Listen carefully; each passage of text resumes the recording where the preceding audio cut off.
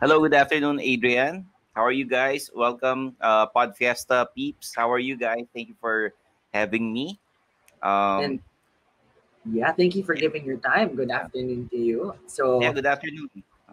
ayun, I Are you in can't Manila, wait. Adrian?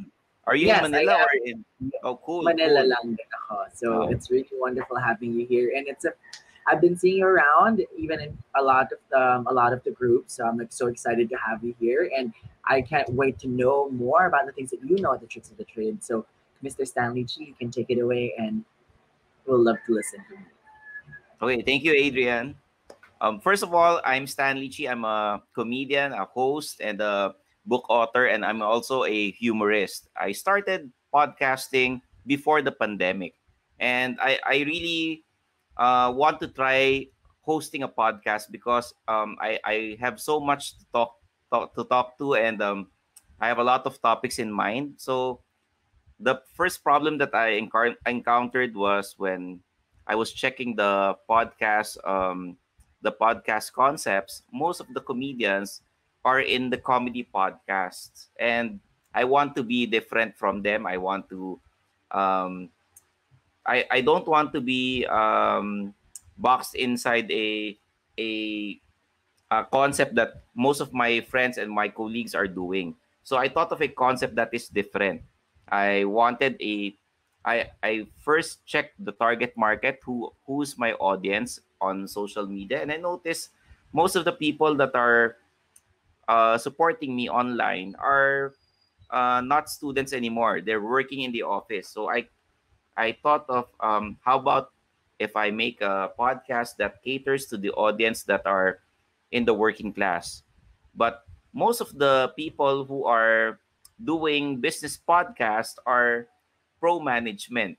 And I noticed there are more employees than bosses. So I created a pro employee podcast because not all boss are not not all employees have good bosses. Some of the employees they have bad bosses, and I want to cater to most of the employees who are listeners and supporting me, the young professionals, because back then they were still in high school, and since they graduated, they have their own jobs, they're working already. So I wanted to give back to those people who supported me, and that's why I thought of the title Underpaid. In the Philippines, most of the employees are underpaid. So I wanted to um, talk about topics that can relate to them, and as what the other speakers are saying, that we have to give value to them. And most of the topics are how to create the perfect resume, things that are relatable to my audience, how to get pirated by the other company, how to deal with bullying in the office, those types of topics that I deal with. And I'm not the only host in the podcast. I have HR manager who also hosts the podcast, a freelancer, and a guy who works in the middle management, so that we got all bases covered. And my podcast, I record my podcast twice a week. Every Mondays and Thursdays are the release on Spotify, Apple Podcasts, and Anchor. And if you notice, I don't do the same concept twice a week.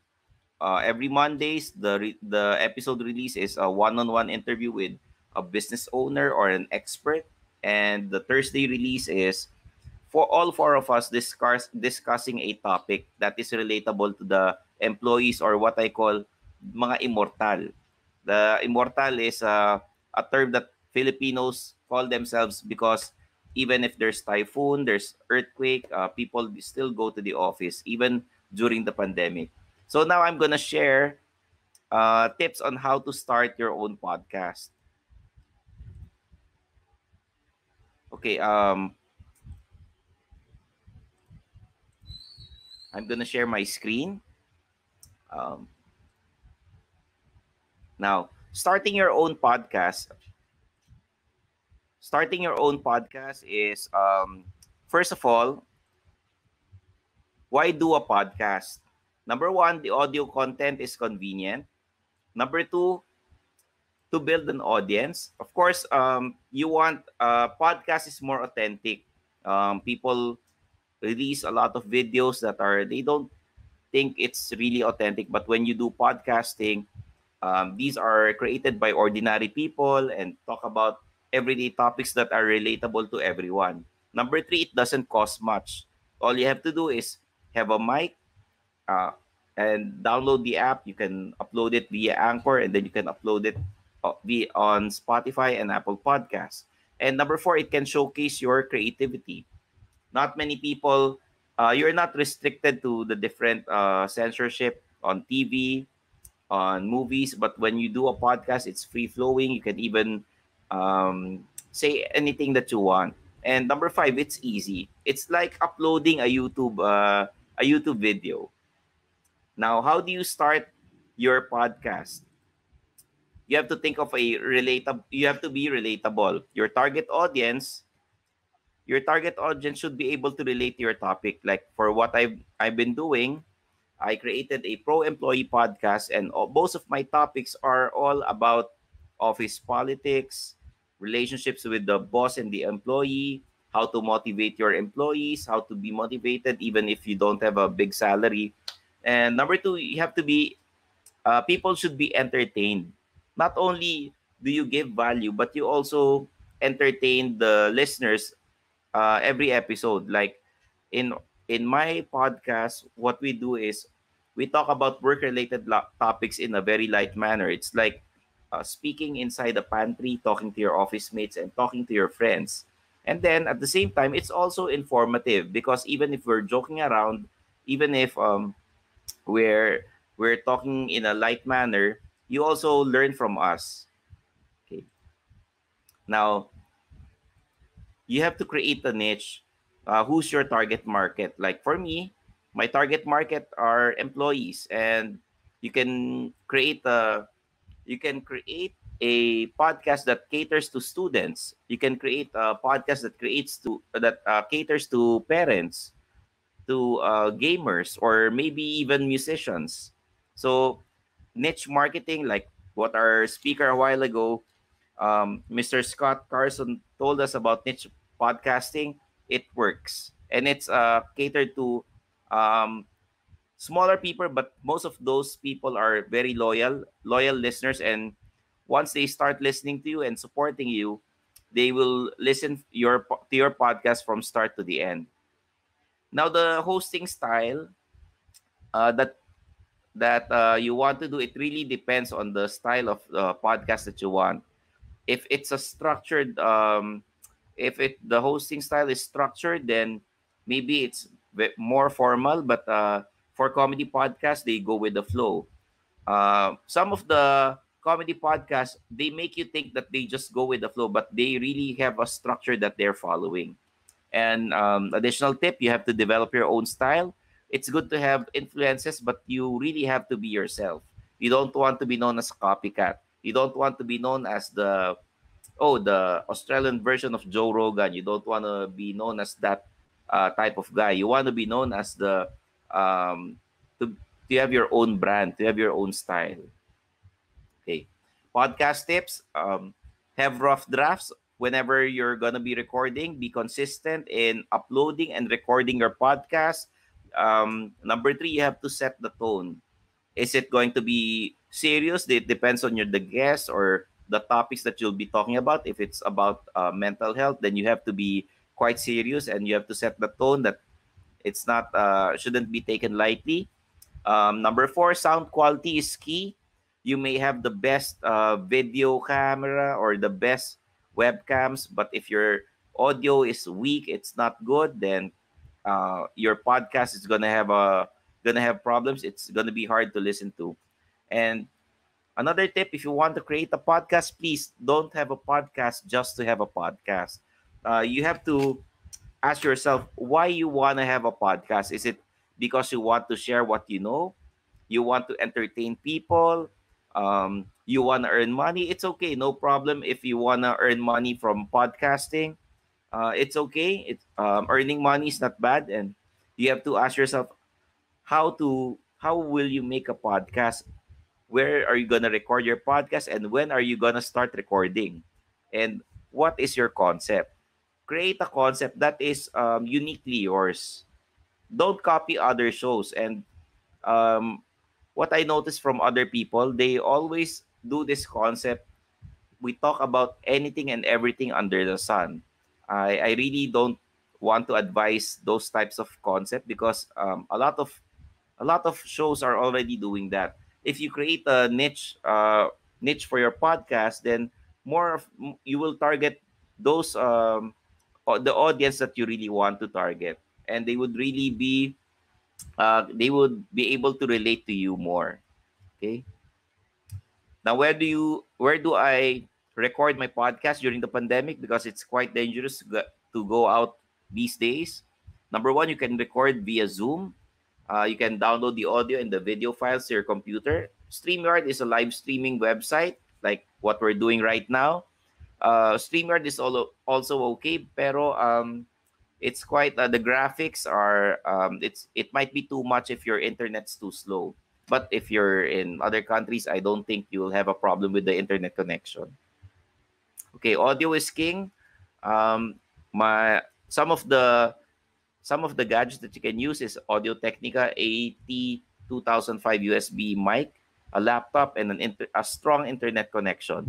Back then, if you notice in the picture, I'm using a small mic that I just plug in my laptop. That's the that's the mic that you use for your digital or the mirrorless camera. But right now, I invested in a Boya mic like this, the M700, for podcasting. For if you have the budget, you can buy an Audio Technica. Okay, if you have a guest, tips if you have a guest, try to check their internet connection before the show to avoid delays and interruption during the show. When you're in a Zoom meeting, and you're recording, you'll get all sorts of distractions. There's dogs barking, chickens, uh, getting noisy, and people at home that are talking. So you have to check the audio and you have to avoid interruptions. Now, should I invite a guest to my podcast? If it's a one-on-one interview, then make sure that your guest is an expert so that he or she can add credibility to your episode. And if you don't have a guest, your topic should be relatable to your audience. A lot of people are doing a solo podcast without guests. It runs for 5 to 15 minutes, and he just talks about a certain topic that is relatable, and it adds value to your guest, to your listeners. For example, signs that your office mate is about to resign, and then you talk about why people are resigning, why the signs that they're about to resign, and the tips and advice so that when you're about to resign, what you're gonna do next. Um, but if I have a guest, if I want to invite a guest, I make sure that I email them a formal letter. I introduce myself and I tell them about my podcast, and I send them the topics and my contact details. Whether they reply or not, it's okay because I didn't invite only one guest. You have to have a backup plan, a plan B, because not many people will guest in a podcast, especially if they don't know you. So just try to invite people to guest in your podcast, and then you can schedule it so that you won't run out of guests. One thing that I've been doing, so I'm consistent in uploading my podcast, I record in advance. If for example, the entire April episodes are already recorded so that I can focus on the episodes this May. So that's if you want to start your podcast before releasing it, you have to record it first. Record a couple 4 to 5 episodes so you have advanced episodes or extra episodes. Okay. Now that I have my own podcast, how do I promote it? You can use Canva Canva website for creating memes for your podcast. Like what's uh, like the sample here, how to start investing in stocks during the quarantine, and there's the details, the date, the Facebook page, the time and the name of our guest, and be sure to tag them so they could repost it also. Now, how do you promote it online? Can promote it on your social media accounts. Um, right now, TikTok is also popular. You can maybe upload snippets of your podcast on TikTok. You can upload snippets of your podcast on YouTube, and the posters you can um, post it on Facebook, Twitter, and Instagram, especially the IG stories and the Facebook stories. Okay, there you have it.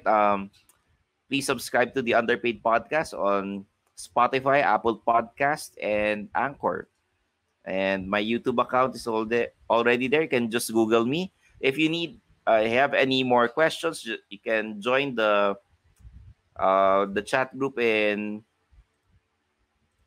the speakers Q&A in the hopin.com.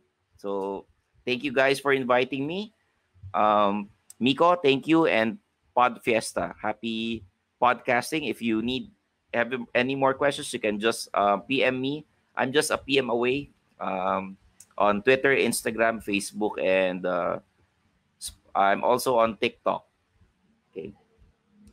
So Podfiesta, if you have any more questions, just let me know. Eka, thank you. Oh, hi.